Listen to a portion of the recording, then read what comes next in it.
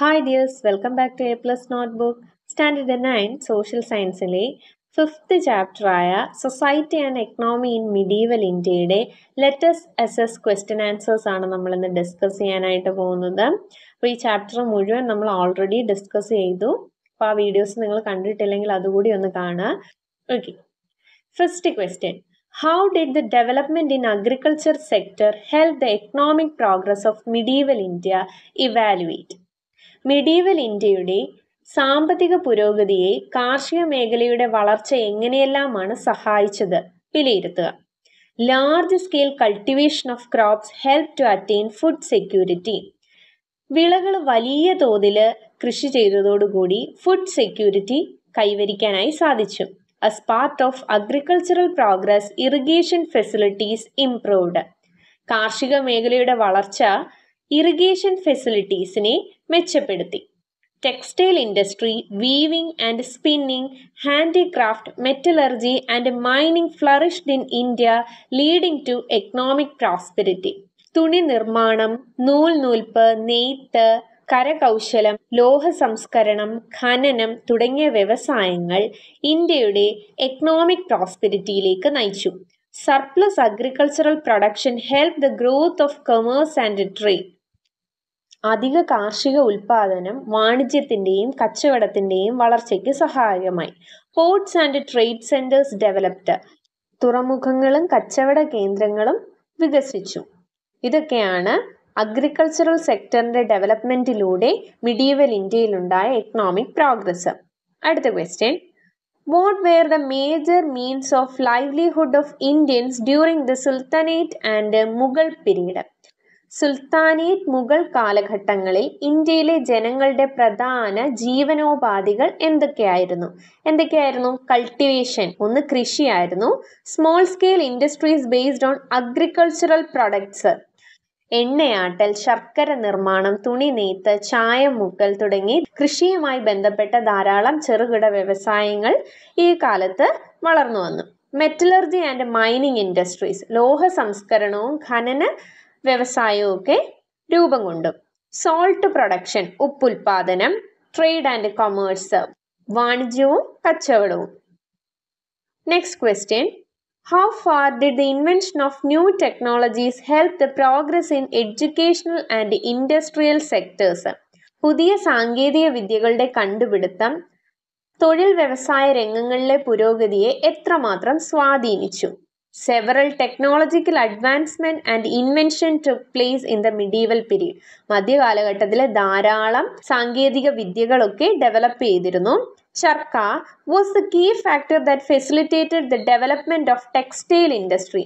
തുണി വ്യവസായത്തിന്റെ പുരോഗതിക്ക് സഹായിച്ച പ്രധാന ഒരു ഫാക്ടറാണ് ചർക്കയുടെ ഉപയോഗം.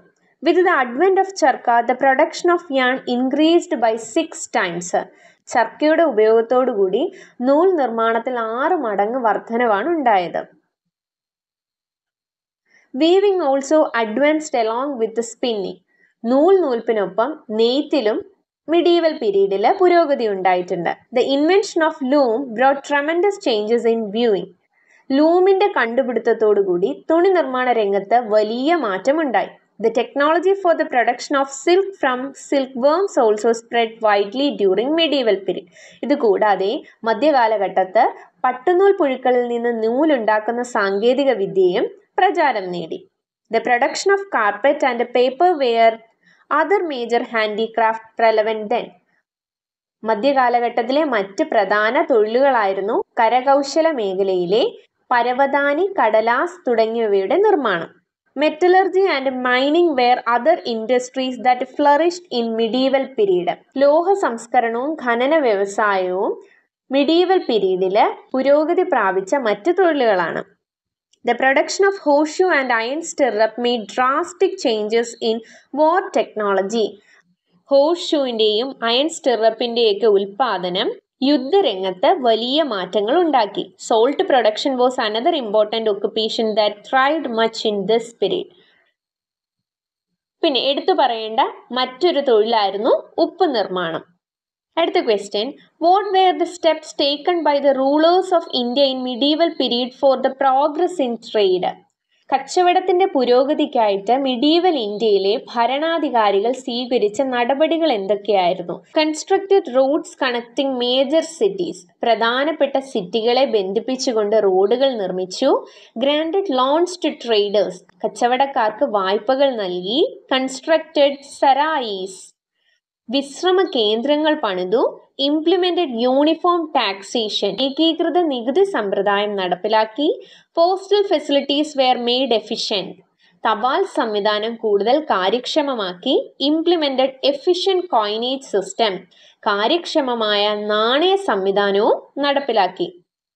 ഇവയൊക്കെയാണ് കച്ചവട പുരോഗതിക്കായിട്ട് മിഡീവൽ ഇന്ത്യയിലെ ഭരണാധികാരികൾ സ്വീകരിച്ച വിവിധ നടപടികൾ. Next question. What were the two major trade groups in India? Which were the areas of trade they engaged? Medieval ഇന്ത്യയിലെ രണ്ട് പ്രധാന കച്ചവട വിഭാഗങ്ങൾ ഏതൊക്കെയാണ്? അവർ ഏർപ്പെട്ട കച്ചവട മേഖലകൾ എന്തൊക്കെയായിരുന്നു? ട്രേഡ് ഗ്രൂപ്പ്സിനെ രണ്ട് പ്രധാന വിഭാഗങ്ങളായിട്ട് ഡിവൈഡ് ചെയ്തിട്ടുണ്ടായിരുന്നു. മാർവാഡീസ് ആൻഡ് ഗുജറാത്തീസ്. അവര് കോസ്റ്റൽ ലൈൻ ട്രേഡിലാണ് ഏർപ്പെട്ടിരുന്നത്, അതായത് തീരദേശ വാണിജ്യം. മുൽത്താൻസ് and ഖുറാസാനീസ് inland trade, കരവഴിയുള്ള വാണിജ്യത്തിലാണ് ഏർപ്പെട്ടിരുന്നത്. Next question.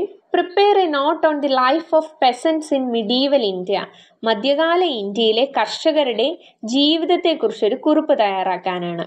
Majority of the people wear farmers. ജനങ്ങളിൽ ഭൂരിഭാഗവും കർഷകരായിരുന്നു. The struggled with a pathetic life. വളരെ ദുരിതപൂർണമായ ഒരു ജീവിതമാണ് അവർ നയിച്ചത്. They were ബർഡൻഡ് by excessive tax. കർഷകരുടെ മുകളിൽ അമിതമായ നികുതിയാണ് ചുമത്തിയിരുന്നത്. Majority of the farmers could not on land, ഓക്സൺ and plough. സ്വന്തമായി ഭൂമിയോ കാളയോ കലപ്പയോ ഒന്നും തന്നെ ഇല്ലാത്തവരായിരുന്നു ഭൂരിപക്ഷം കർഷകരും. There were two types of peasants, ഖുദ് കഷ്ത and പാഹി കഷ്ത.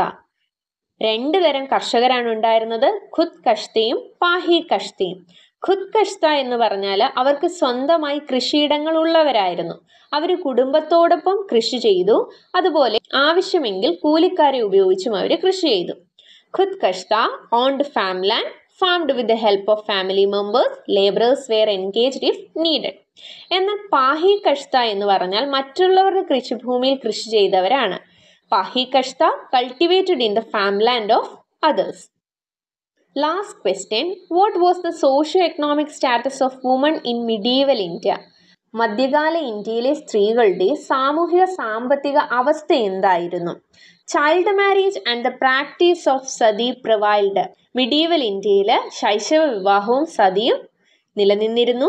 റെസ്ട്രിക്ഷൻസ് ഫോർ റീമാരേജ്, പുനർവിവാഹത്തിന് നിയന്ത്രണങ്ങൾ ഉണ്ടായിരുന്നു. Since girls wear married at A very tender age, they did not get the opportunity for education.